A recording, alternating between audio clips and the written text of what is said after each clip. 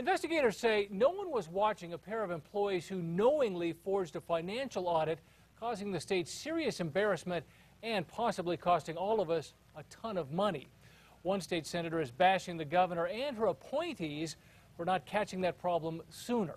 News 13's Katie Kim is in the Newsplex. Dean, nearly the entire board that oversees the New Mexico Finance Authority is appointed by the governor. Now there is talk of shaking up the entire operation.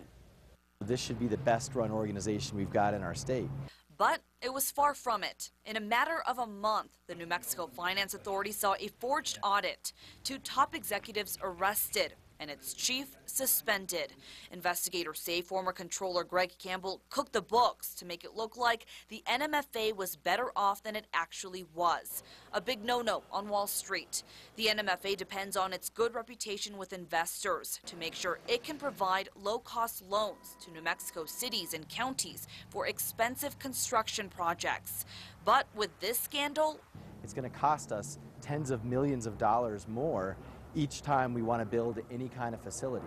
The investigation into how it happened continues, but Democratic State Senator Tim Keller is now turning his attention into why the problem went undetected for months.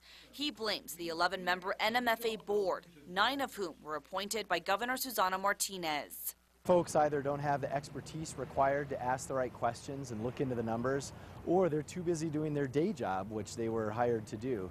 Keller points out 4 members are also cabinet secretaries who head up major state agencies.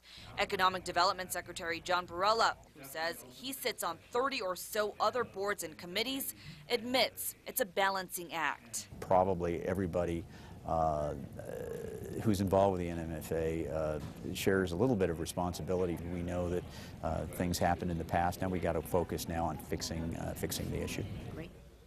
Senator Keller will introduce a bill that removes governor appointees and that requires members to have a financial background. The governor says she's open to proposals that fix the problems at the NMFA, like moving some of its duties to other state agencies. Back to you. All right, Katie, thank you. Both the COO, John Duff, and Greg Campbell are charged with racketeering and securities fraud and are both out of jail.